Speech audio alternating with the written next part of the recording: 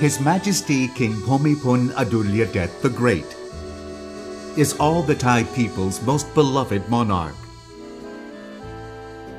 Throughout his reign, His Majesty has devoted his mind, intellect, and physical strength to performing royal duties for the benefit and happiness of the Thai people of the entire kingdom. His Majesty has even allocated areas within the compound of his private residence for research and experimentation in pursuit of solutions to problems facing his subjects.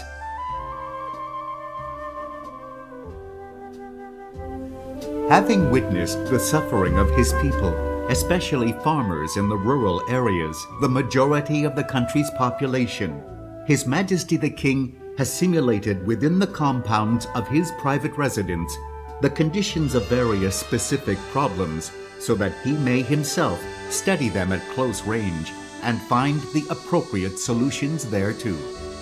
This led to the advent in around 1961 of the Royal Chitralada Agricultural Projects, which can be considered as the first of the development projects initiated by His Majesty the King, and the origin of all other such projects subsequently undertaken.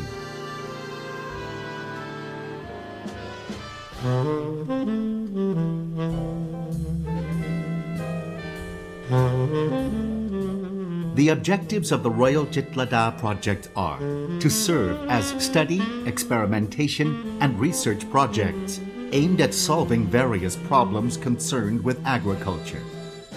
Once they yield results, the projects are used for demonstration purposes so that those interested members of the general public could visit and study them and make use of the knowledge thus gained for their own purposes. Another important point is that the projects are not profit-oriented.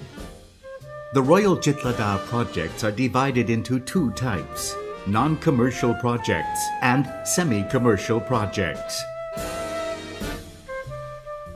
Non-commercial projects implement His Majesty the King's initiatives in the field of development of agricultural productivity, importance being given to the long-term betterment of the farmers' quality of life so that they could become self-sufficient, and at the same time to the conservation of natural resources.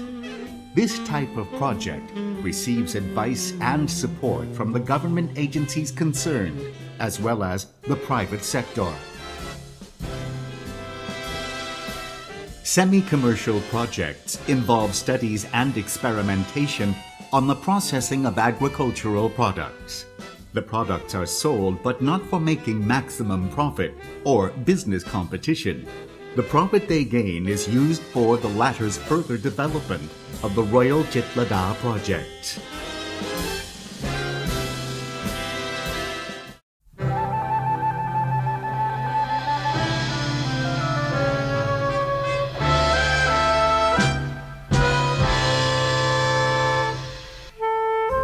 With the aim of sustaining an ancient royal tradition, as well as advancing the morale of the farmers and giving them encouragement, His Majesty the King graciously revived in 1960 the royal ploughing ceremony, an ancient royal tradition which continues to be performed to this day.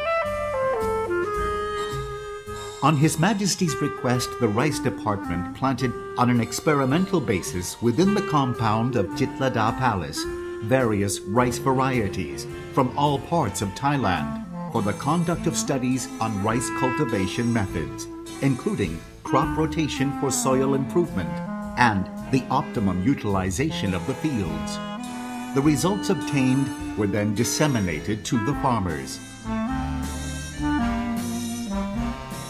In the first year of the experiment in 1961, His Majesty the King himself drove Iron Buffalo, a four-wheel tractor, to plow the rice field. He also later on sowed the seeds and reaped the paddy. One part of the seeds obtained from the experimental rice field of the Royal Chitralada projects each year is used in the royal ploughing ceremony of the following year.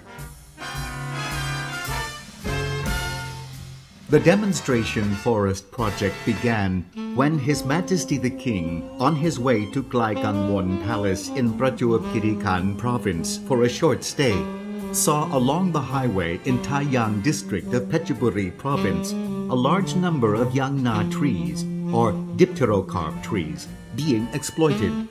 So he initiated the preservation of this valuable species by planting its seeds at Klai Palace, then planted the dipterocarp seedlings in the compound of Chitralada Palace. Subsequently, on His Majesty's orders, a number of tree species were brought from all over the country and cultivated together within the compound of Chitralada Palace to create a demonstration forest for the study of tree species.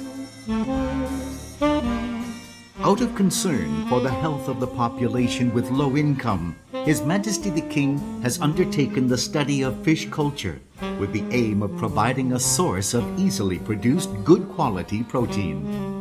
In 1968, the Japanese Emperor Akihito, then the Crown Prince, presented His Majesty with fingerlings of Tilapia nilotica. His Majesty subsequently named that fish species Nin, which is derived from the word nilotica in its scientific name, and His Majesty gave the fish to the farmers for further propagation and consumption.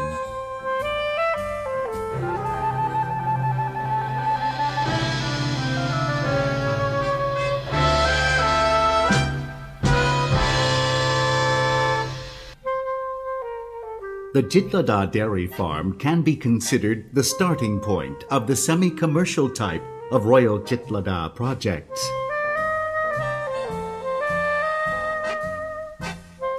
Upon receiving a gift of a few heads of cows and bulls in 1962, His Majesty the King donated an amount of his personal funds towards the construction of the Chitralada dairy farm, for the purpose of conducting research on and disseminating dairy farming techniques, including the demonstration of grass growing for cattle feeding, a technique called grass farming. In 1969, having perceived the surplus in the fresh milk market, His Majesty the King decided that a study be undertaken on the possibility of turning raw milk into milk powder for long-term storage. So Thailand's first milk powder factory, all designed and constructed by Thais, was established and was conferred the name Suwandusit Milk Powder Plant by His Majesty. Furthermore, His Majesty has given assistance to dairy farmers by setting up a milk collection center to receive raw milk from them for pasteurization and distribution to the public at a low price in order to promote fresh milk consumption. Later on, experiments were undertaken on the production of milk tablets from milk powder. Broken tablets were also collected and utilized as material for the production of milk tablets for pets. Further, the very pure condensate obtained from the milk evaporation process went to producing distilled water for use with car batteries, a starting point for studies on the operation of the present-day distilled drinking water plant. So it can be considered that maximum use is being made of all the stages of the production process. On the occasion of His Majesty the King's 60th birthday anniversary in 1987, cheese production equipment from the Netherlands was presented to him and led to the construction of the cheese plant. Her Royal Highness Princess Maha Chakri Sirinthorn subsequently conferred the name of Maha Mongkol cheese on the product obtained.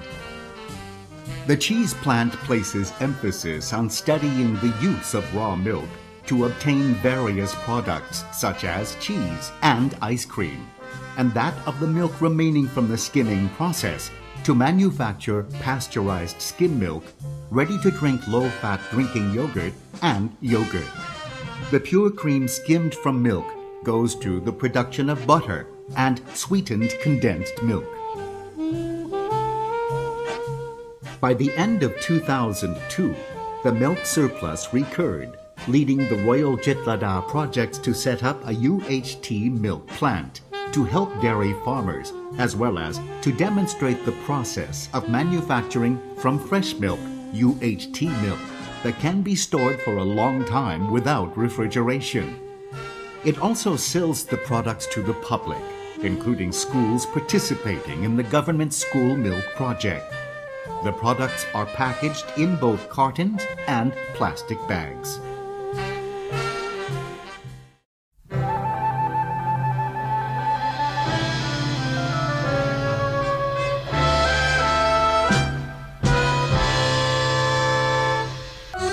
While visiting the people in various parts of the country, His Majesty the King had witnessed the problem of the farmers' poverty. He consequently gave the advice that farmers should form themselves into groups along the lines of a cooperative, with their own barns and carrying out rice milling activities themselves. The Royal Chitralada projects have been carrying out rice storage and milling studies and demonstrations since 1971.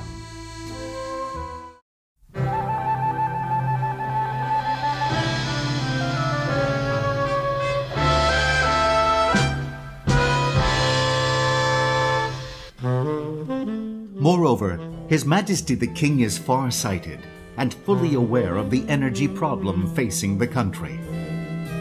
Earlier on, a windmill had been presented to him for the study of wind energy, a renewable type of energy for use as a substitute for electricity in water pumping. Later on, out of concern over the possibility of oil shortage or falling price of sugarcane in the future, His Majesty gave in 1985 an instruction that a study be undertaken on the cost of producing alcohol from sugarcane for use as an alternative source of energy. Fuel production experimentation is another project, of which the implementation was initially financed